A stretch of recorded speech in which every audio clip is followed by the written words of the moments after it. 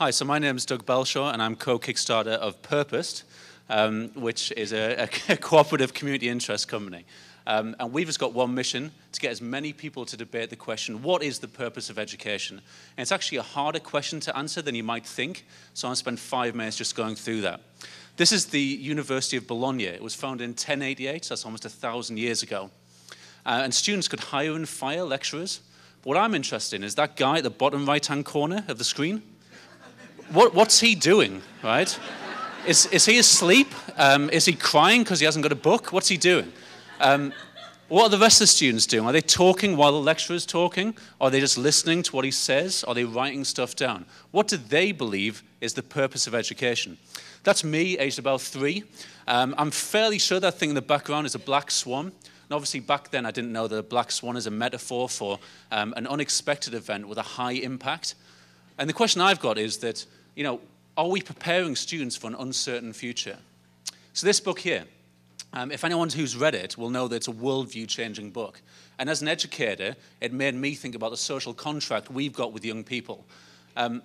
What are we promising them, both implicitly and explicitly, from our education system? I've worked in almost every sector of education in the UK, from primary through to higher education. And it seems to me there's some fantastic educators doing some wonderful work. But I feel there's no direction there. And I think that's because we haven't had a debate about the purpose of education. So co-Kickstarter Andy Stewart was with me when we heard Professor Kerry Facer call for a serious public debate about the purpose of education. And it's something we couldn't ignore. We had to do something about it. And that was back in late 2010. But it's actually got worse since then. Andy and I try and stay neutral because we don't want to prejudice the debate, but we've been really concerned about the right-wing, reactionary, and fairly authoritarian educational policies coming out of supposedly liberal democracies. So what can we do about it? Well, the first thing we can do is we can get on and actually debate the purpose of education, or purposes of education.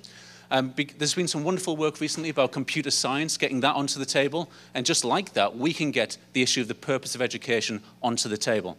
The second thing we can do is use the mechanisms of democracy in our favor. So in the UK, we have e-petitions, and what that does is it forces our representatives to debate certain issues.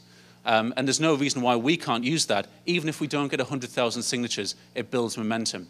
The third thing we can do is we can go international. We've already got a Spanish version of Purpose, and the School Purpose project is gaining some traction over here. So there's no reason why it has to be just a national debate, because we live in an online world without borders. Just a quick aside for any of you who are thinking of doing a project like this, make sure you have some linguists on your team, because this took off very quickly after we started, and Andy and I don't speak Spanish, and we can't even translate the tweets, never mind the kind of longer and more discursive stuff. So in a couple of years' time, we want to ask politicians what they believe the purpose of education to be. But you can tell right now what politicians believe by looking at their behaviors and their actions. And right now, we believe that they worship PISA. Now, PISA stands for the Program for International Student Assessment, and it's pretty much the only mechanism that politicians have got to compare and contrast educational outcomes. But unfortunately, it focuses on very narrow educational outcomes, and it allegedly uses discredited statistical techniques. As long as education remains within the remit of politicians, it's going to be about control and power. And to my mind, as an educator, we need to consider other purposes of education, other ways of being, and other possibilities. So last year, we ran 2 projects which kind of built upon each other. The first thing we asked was for people to give us 500 words on what they believe the purpose of education to be. And the second thing we did was got people to then take quotations from those 500 words and remix them with images.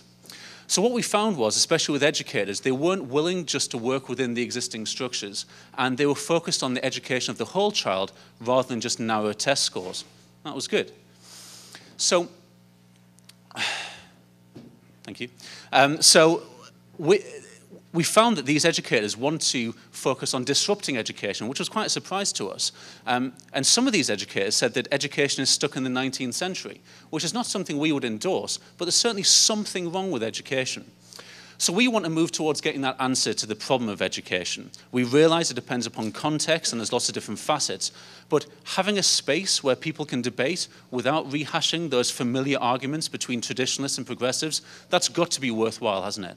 So If you'd like to join us, our website is at purpos.org.uk.